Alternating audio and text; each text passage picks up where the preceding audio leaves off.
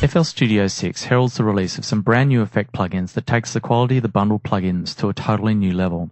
Included in these new plugins are the EQO, the Fruity Multiband Compressor, Fruity Squeeze, and the Fruity Delay Bank. The EQO plugin is a morphing graphic equalizer. Using it, you can control any frequency band's volume, its panning, and even send a particular band to one of the send tracks in the mixer. Curves are drawn by clicking and dragging with the mouse. If you draw another curve onto another one of the 8 banks of curves available, you can then morph from one curve to the next using the morph knob.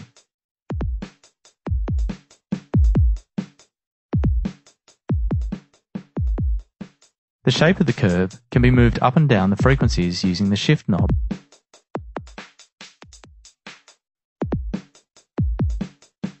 And you use the mix knob to gradually flatten the curve out and then ultimately invert the curve.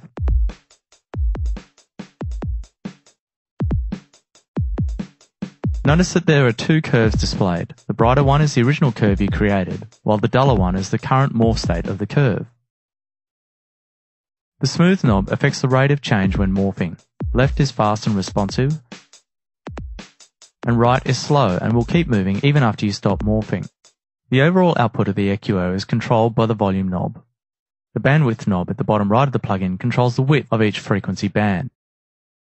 There are 3 drawing modes: curve, which is the default, line, and pencil, which allows you to edit individual bands.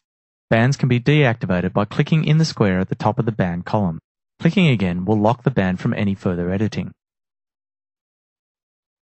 The Analyze button will generate an inverse EQ curve based on the incoming signal. This is great for crunching up drum loops. The Send function works by assigning a send track and then drawing a curve on a send bank.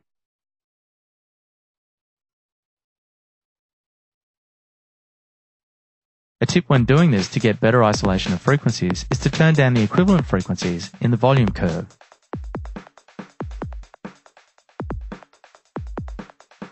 The EQO puts the fun back into EQing and opens up enormous tweaking possibilities, particularly for live use. The Fruity Multiband Compressor allows you to control compression over 3 frequency ranges. With it, you can apply compression to, say, a whole mix, whereby, for example, only bass frequencies are compressed, leaving higher frequencies as they were. With a traditional single compressor application, excessive peaks in one frequency range would trigger the compressor, attenuating the volume of all the frequencies at once. In a mastering situation, this is highly undesirable. Essentially, this plugin is made up of 3 compressors, each with a definable frequency range. The cutoff points of the 3 frequency bands are controlled using the 4 knobs underneath the compressor display. The individual bands can be active, muted, or bypassed. Use the mute function to eliminate entire frequency ranges from the output, and also to solo bands to allow you more accurate compression editing. When bypassed, all signal within the band's frequency range will pass through unaffected. Each band has the same controls, and these are the same standard controls that you'll find on most compressors: threshold, ratio, knee, attack, release, and gain. The peak meter for each band can be set to monitor the input signal or the output signal. This is controlled by the button below the meter. This behavior is the same for the master in-out meter. The compression meter shows how much compression is being applied to the signal within the band.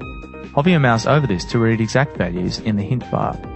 The multiband compression display shows the input signal in pink and the output signal in red. The speed of the display can be adjusted if you need to get a more accurate visual on the applied compression. Lastly, the compressor can be set to use 2 different types of filter types to analyze the incoming signal: IIR and FIR. It is recommended that you use the FIR type for mastering applications.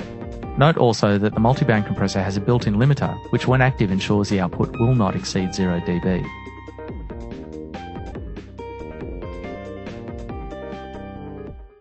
The Fruity Squeeze plugin introduces bit reduction and sample rate distortion into FL Studio.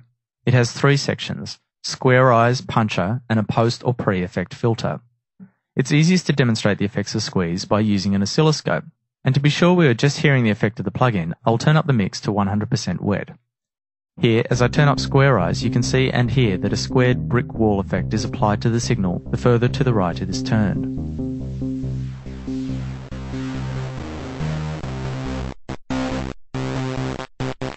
The puncher section acts as a gate, alternately passing bursts of unaffected audio and bursts of zero output audio. The preserve knob controls the length of time in samples that the gate passes unaffected audio. and the impact knob controls the length of time that zero output audio is passed. The puncher section's effect is most obvious when the amount knob is set to around zero. Amount acts as a dry-wet mix control for just the puncher section. With preserve set to zero, setting impact to anything other than zero will immediately kill all sound. This reflects what impact does, which is to reduce a sample volume to zero. As the preserve knob is increased, bursts of the original signal are introduced back into the output. At higher settings of the two controls, you get what starts to resemble a tremolo effect. This is where you can start to mix in the amount knob to get a smoother sounding effect. The relation knob will create several different relationship dynamics between the preserve and the impact controls. At the first setting, the relationship is 1-to-1. Note that the impact knob is now frozen, but moves when preserve is moved. At the second setting, impact is double the preserve amount, and at the third setting, impact is half the preserve amount.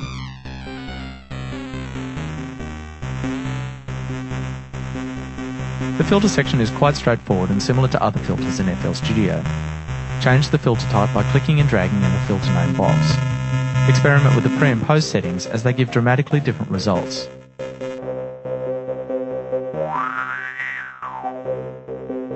The gain knob controls the final output of the plugin. The Fruity Delay Bank plugin is an extremely deep and powerful delay filter plugin. Up to 8 banks of delays can be combined, each of which can be routed into the next bank to create complex delay structures. Each bank contains an input section, a filter that can be set pre or post the delay, a feedback and feedback filter section, a granulizer, and an output section. To switch to the different banks, select one of the 8 tabs at the top of the plugin. While the plugin is selected, you can also scroll through the banks with the wheel on your mouse. A bank is activated by selecting the On button. At this stage, you can also solo the bank, as well as apply pan and volume settings to the input. The filter section applies a filter to the input of the delay. By default, it is off. It can also be applied at the end of the whole filter chain by switching on the post button. Click and drag where it currently says off to change the filter type, and select one of 3 increasing filter slopes with the 1, 2, 3 buttons.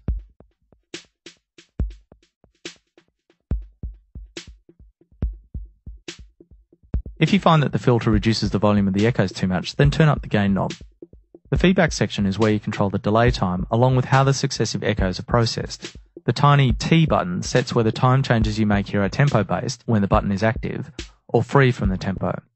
Time changes the delay time. Offset creates an offset in the stereo delay, either a delay in the left or a delay in the right of up to 500 milliseconds. The separation slider affects the stereo spacing of the delays. All the way up gives equal output on both sides. Between the center and the bottom, a much greater stereo effect occurs. Use the volume control to affect how long the echoes last for. Try adjusting this if you are getting runaway feedback. The feedback mode switches norm, ping pong, inverse and off affect the way the delay responds to panned input signals. Off turns all feedback off. Norm keeps the stereo output consistent to the input. Inverse sends the feedback output to the opposite of the input. And ping pong flips the output to the opposite side on each successive repeat. The small button to the left controls whether or not the first echo will be processed by the filtering or not. The feedback filter section contains the exact same controls as the filter section. Once again, you can use the gain knob to increase the volume of the echoes. Be careful with the resonance control. This can quickly emphasize a feedback loop, causing your ears and your speakers to bleed.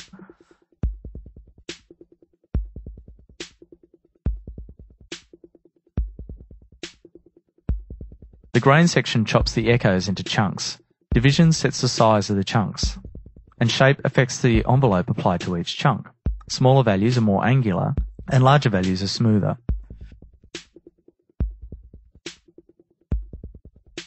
The output section provides a mixer for the delay.